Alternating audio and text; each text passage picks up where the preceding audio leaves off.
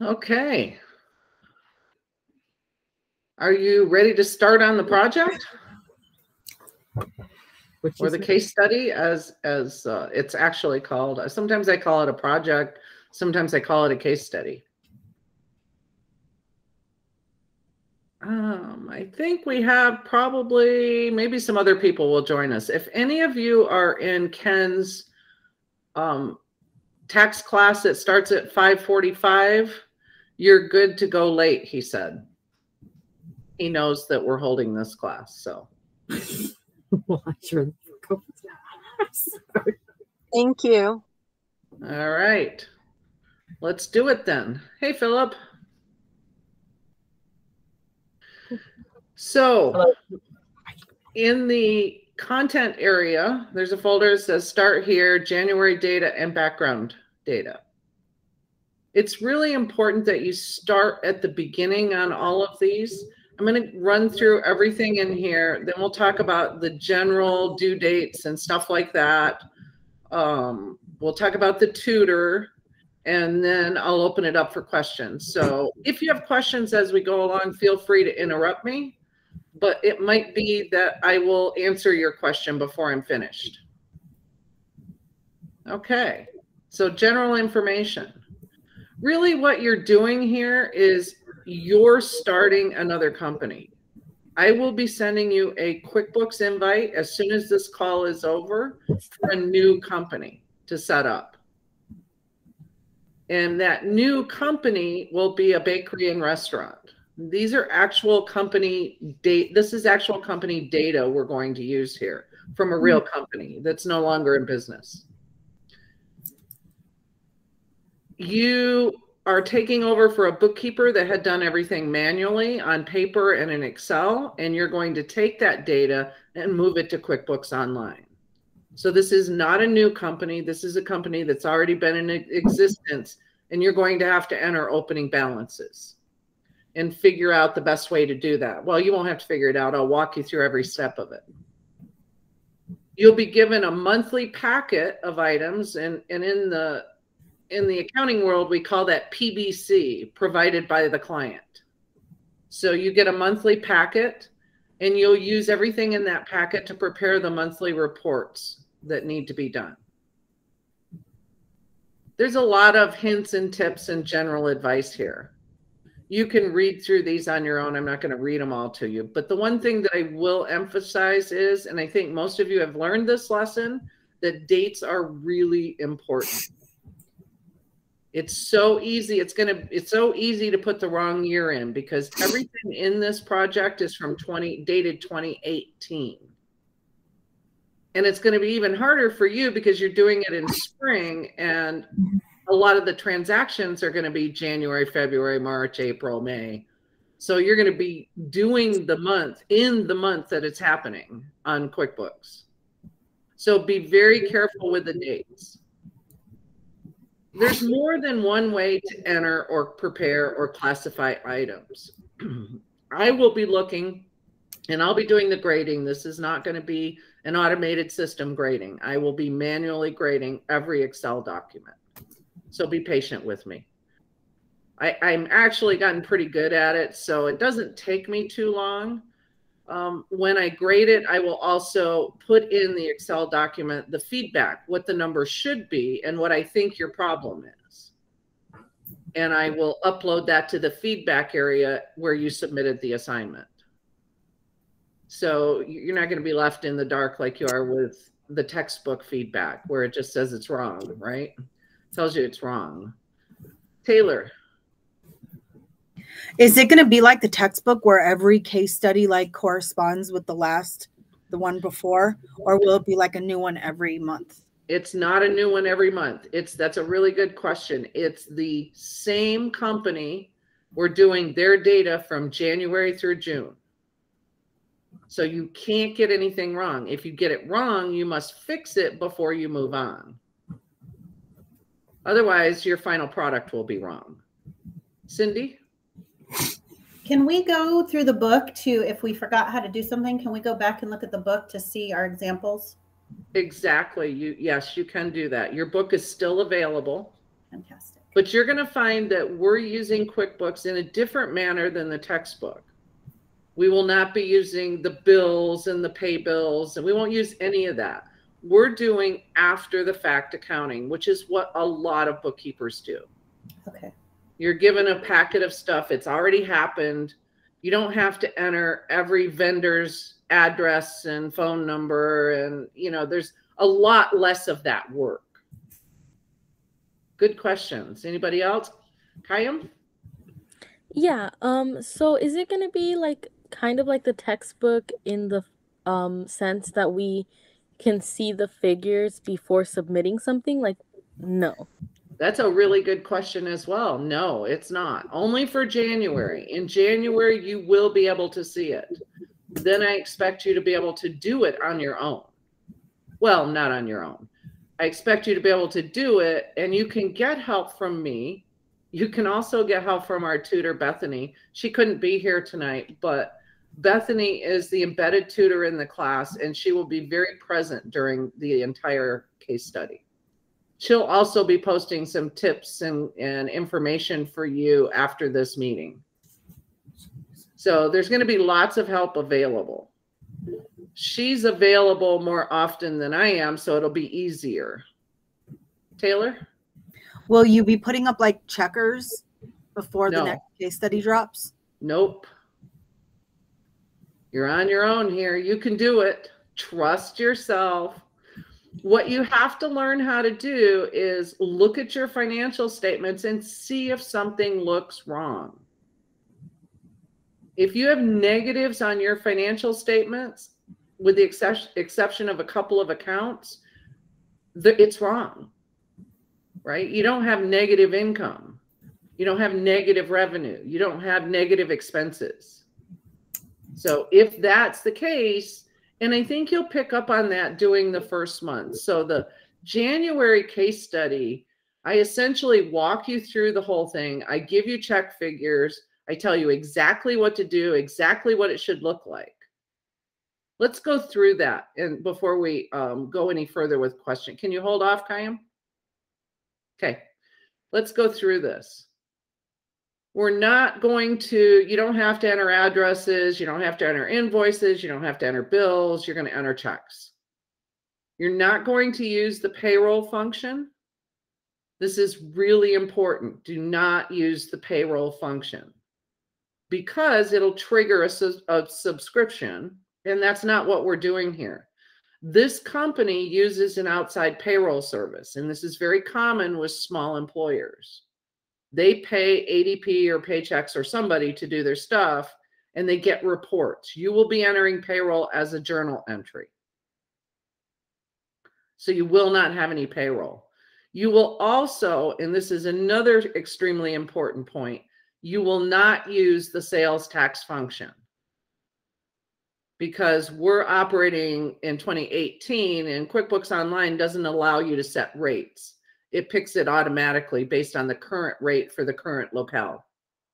So we're going to bypass the sales tax function. You know how you did an invoice in QuickBooks and it automatically added sales tax because you set up sales tax?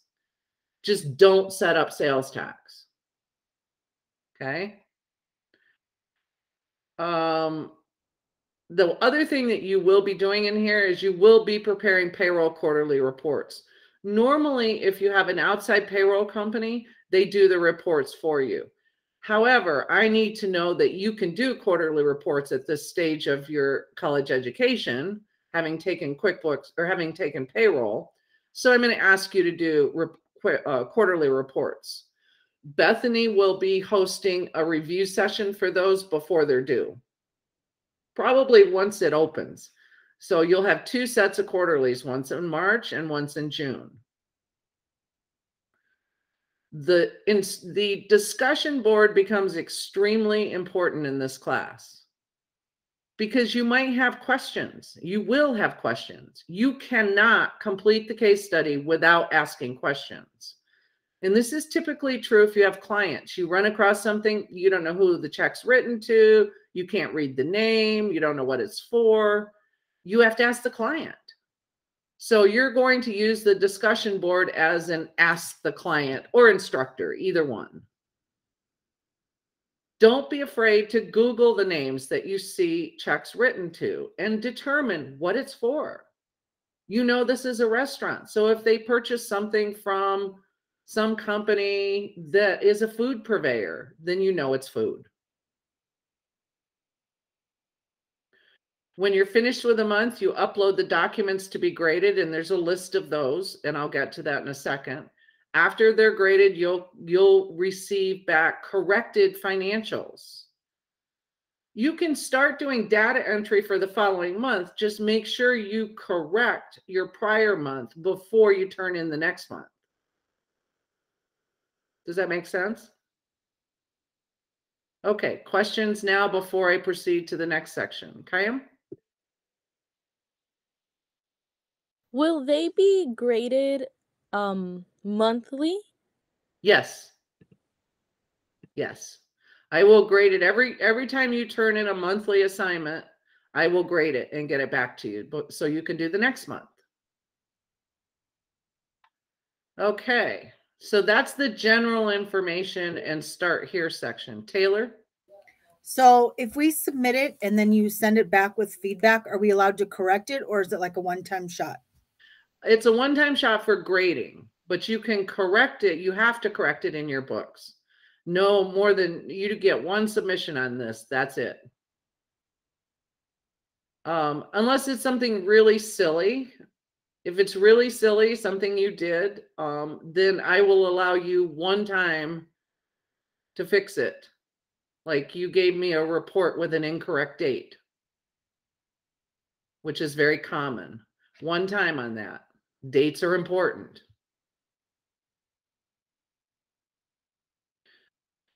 Okay. Now we're going to move on to, these are all numbered in the order you need to do them.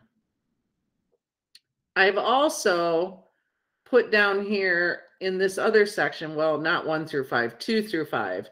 I've also put these instructions in PDF format so you can actually download them. However, there are links in these instructions, and obviously the links don't download. So first you start your new company. You will get an invitation from me after this class, like I said. You're going to be adding this company to your Intuit account. You will still have your other company, but you will add this one in addition to that one. You're going to name it Bakery and Restaurant with your name, and the instructions will be in the email as well. Please don't name it anything else. Don't name it in any other format, because that's what I see. And I need to be able to identify who it belongs to. And this will tell you what to do once you get logged into your account, the setups you need to do. And I know that some of you like to use account numbers. Is there anybody in this class that likes to use account numbers? I do. Yeah, so some people are really used to doing that. That's fine. You can choose to use those. Just be sure to turn them off before you print your reports to turn in. Okay. All right. And there's some other things here that you can take a look at. Let's move on to number 2. After you start your new company, you're going to set up your chart of accounts. Now, I don't care how you do this. Type it in, import it, do whatever you want. But follow the instructions. This area here, this link gives you the document. Oh, and I did not give it to you in Excel. So I don't want you to import it. I remember that now because that caused a lot of issues. The things that are highlighted here are areas where students make mistakes continually. We have a heading account called Restaurant Inventory. Nothing is ever posted to that heading account. These are sub-accounts for the restaurant inventory. The name of this account is Baskets and Boxes. The name of it is not Restaurant Inventory : Basket and Boxes. And it says that here. And be sure on the sales tax payable, do not use the detail type sales tax payable because we're bypassing the sales tax function. Just read all of the things in yellow that are highlighted and make sure your sub-accounts are named appropriately, not with this whole name, because when the chart of accounts prints, it includes the heading in the title, and you don't want to have it in there twice. Once you get all of your chart of accounts in, we'll want to enter your beginning balances. The client's bookkeeper has given us a trial balance at 12/31/17. We're going to start doing the books in 2018. The CPA has used the trial balance to create two separate journal entries for you to enter. There's a reason for two separate entries, and that is because we need to keep the bank balance separated into cleared and uncleared items, and the uncleared need to be entered individually so we can maintain the integrity of the reconciliation function. So I've given you the opening journal entries. On all of these things, when you open them, you'll want to, and I have them set up so they download. You'll want to download it and make sure that you look at both journal entries. So there's two journal entries in here. When you're finished entering your beginning balances, you're going to want to look at this balance sheet as of 12/31/17 and make sure you enter these 12/31/17 and make sure it balances. Make sure it's exactly the same. The account names are the same. The amounts are the same. This is your foundation. If you get this wrong, everything else will be wrong. Okay. Well, let's back up. So you have your beginning balances in. You want to enter your sales items. I've given you a list for import here. And you'll note that I have this thing here, this paragraph here. Any errors in this area will cause huge problems later. I think some of you have run into this when you were working in the textbook. So I've given you an example of what it should look like here. And you can import it. And then when you import, it gives you a chance to fix things. And things that have an ampersand in them, you know what an ampersand is, right? It's the and sign. Import very strangely. So be careful, you have to correct those. So you imported or entered, and you can just enter them. You don't have to import. If you're uncomfortable importing, just add them. So after you enter your sales items, we're ready to start January. This page is extensive. It's very long. It has a lot of links in it, and it has a lot of detailed instruction. Every single month that you get will have something called specific instructions. In this case, you open the specific instructions for January, and this is what you get every month. But then I walk you through how to do it step by step. Every month you'll get a list of things to do in the order they should be done. I've given you a blank box so you could print this out and check these off as you do them. These items down here that are numbered are what you will actually turn in as an assignment. Follow these instructions exactly for what you turn in. You will have a cover sheet for the client explaining what to do with the attached documents. You always give a client a cover sheet. You don't ever just give them stuff. You have to tell them what to do with it. And I have an example of a cover sheet in a different section. You want the P&L and balance sheet for the month in Excel in the same Excel document, not separate documents. You want the sales tax for the month filled out and ready to go. You'll want the bank reconciliation printout, which is a summary, and that's in PDF form. You'll want that ready to go. The journal entries, just the ones you made, not the entire journal. And there's hints on that in Bethany's hints and tips.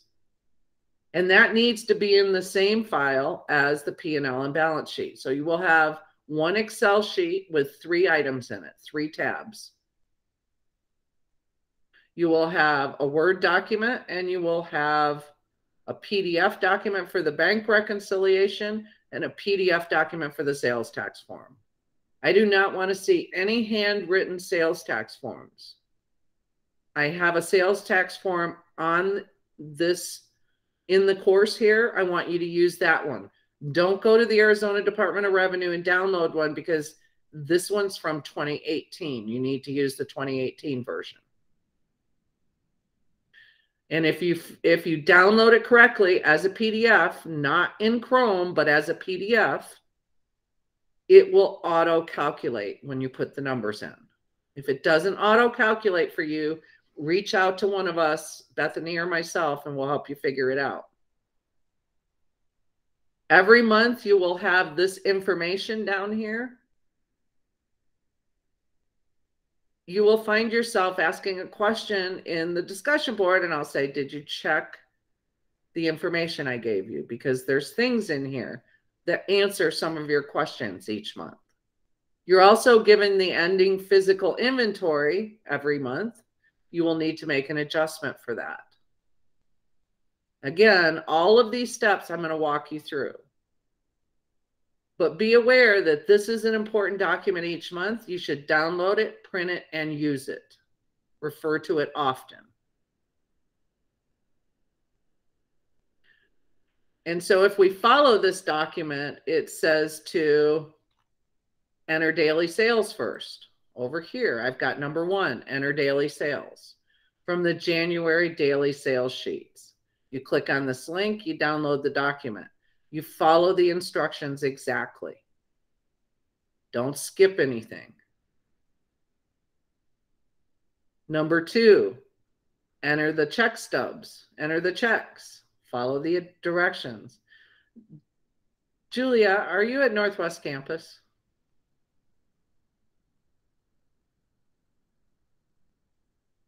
And is Ken giving you grief?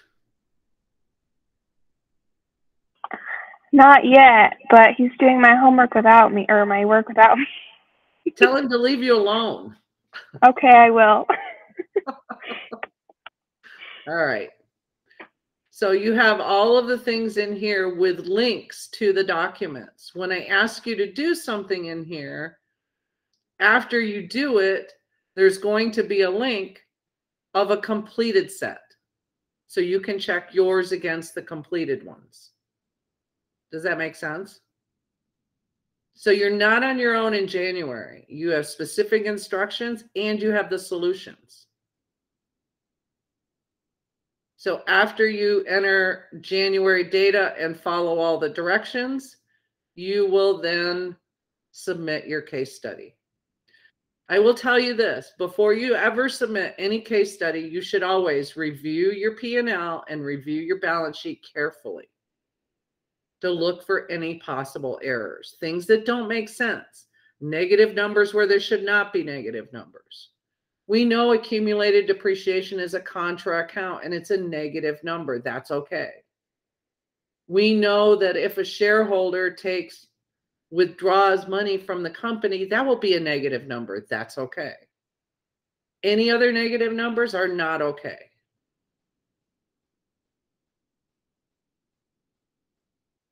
Let's see. There's also a useful form section here where it gives a sample of the monthly client letter. It has the instructions for the TPT or the sales tax form. It also has a PDF document for the sales tax form. And then it has the quarterly reports, which you won't have to address until March case study. The discussions are graded now. Up until now, they were not graded. So now they're graded. And Bethany, the tutor, has already posted her discussion in here. her tips and tricks.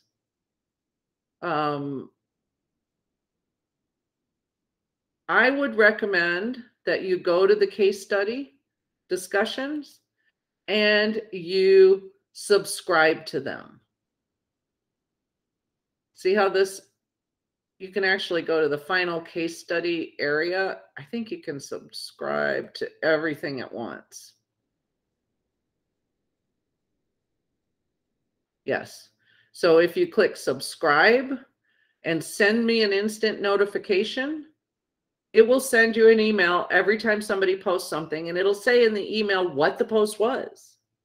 So you can scan it quickly, know that whether you need to pay attention to it or not. Try not to duplicate posts. If you have a question, look and see if it's already been posted, because we get hundreds of posts during this. Sometimes it's really hard to find anything. So I am subscribed to instant notifications, and Bethany will be as well. When I can't answer, she will. She's usually really quick about answering questions. If you know the answer it for your classmate.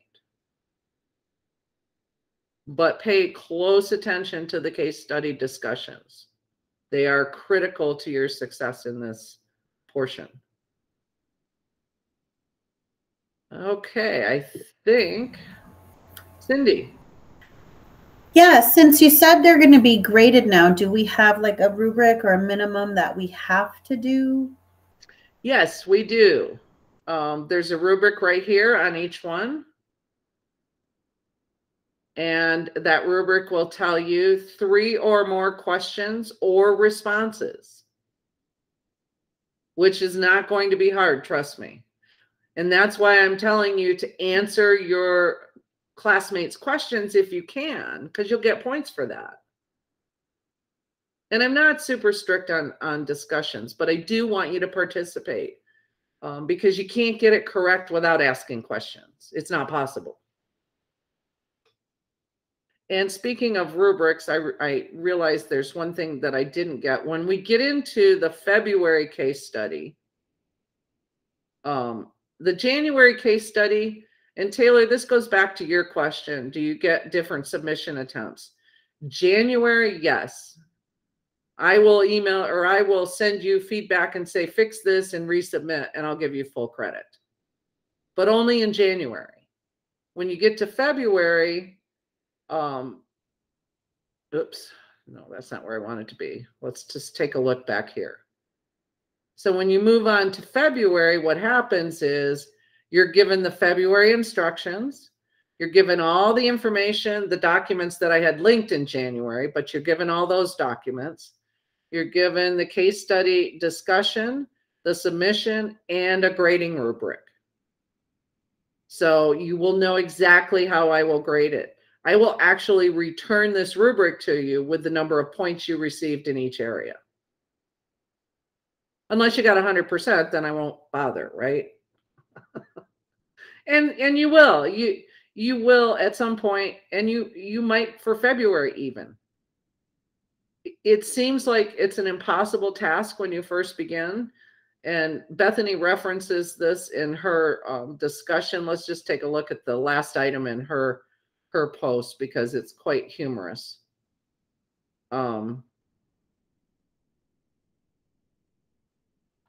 Oh, she didn't post it yet. But there's an item in there about a student last semester who, after doing January, said that he determined he was making less than minimum wage per hour for doing this work, which is really true in January. But then he posted again by April and said he was making good money now. So there's a learning curve. If you get stuck, so say you do January, you did everything right, and you start February and you don't know what to do. Go back to January's instructions. Follow them. Of course, don't use January's data, but follow the instructions. Great questions. Anybody else have a question? The last thing I want to say then is this. The assignments, January is not due until March 9th. It seems like a long time, right? No, it's not. You need to start now because it takes a long time to get through the first set. It will take less time to get through actually, you have more time for February because I'm not giving you the instructions. And that will seem like it's a long time, but it's not. You have less and less time as you go along because you won't need it. I can tell you that I can do a month's worth of accounting for this company in an hour. That's your goal. Correctly. You can do it. There's lots of tips and tricks to doing this data entry because you're doing data entry. You're entering sales receipts. You can memorize a sales receipt and use the same one and just change the amounts. Make sure your sales receipt, when you do a sales receipt in QuickBooks, it goes to undeposited funds. You will never put anything directly to the bank account. And it says that in the instructions several different places. Okay, I think that's all I have for you. Questions? Taylor. Will I get another invitation? Like, was that your practice in my email, or will I get another one? That's the real one for you. Okay. But if you need me to resend it, I can always resend it, but I think you should be fine. Yeah, no, I saw it. I just didn't know what you did with it, so I didn't know. Yeah, I did nothing with it. I was practicing on Taylor to make sure it went out okay. She wasn't paying attention to her schoolwork, so I was able to practice without her getting all panicked. Yeah, I wasn't. She told me she was working. She didn't have time to look at her schoolwork. So go ahead and do whatever I wanted. Yeah, that's true. All right. Anybody else have questions? The case study's fun. Enjoy it. You'll have a different way of doing things. It's not following the book. It's based on your knowledge of being able to manipulate around QuickBooks Online. Travis? Would you say there's any month in particular that's harder? Does it get progressively harder month by month? No, it gets progressively easier because you're doing the same thing every month. Mm. So February is probably going to be the hardest month for you because you will have been guided through January, and then you're just going to be given all the documents for February, right? Mm-hmm. And then March might be a little more difficult because you'll have to do quarterly reports if you're not familiar with those. Just make sure you attend the tutoring session Bethany will hold for that if you're not familiar with quarterlies. Gotcha. Thanks. Sure. Liv? Hello. Is that tutoring going to be, or that session from the tutor said going to be in the evening also? Like around this time? She does evenings and weekends as well. Oh, okay. Okay. Thank you. Catalina? You're muted, Catalina. Okay, sorry. That's okay. So during the book, you said that it was not a good idea, like if you got so messed up, to like delete it and try to do it again. Is this the same way? So if I get like really messed up, stop. If you get really messed up, stop and reach out to Bethany or me. Okay, so still don't delete the stuff. Just no. Okay. Unless you know what you're doing, deleting things is not a good option. Okay. Okay. If you reconcile a bank account and something's wrong and you have to fix it, I can unreconcile bank accounts for you and you can redo them. You can't unreconcile them, but I can. So all you have to do is email me and say, hey, I messed up on the bank reconciliation. Can you please unreconcile? And I'll do that for you. Okay. Okay. Good questions. Anybody else? Okay. That's all I have for you. Thank you for coming and enjoy the case study. And if you need me, reach out. Thank you. Have a good evening. Bye.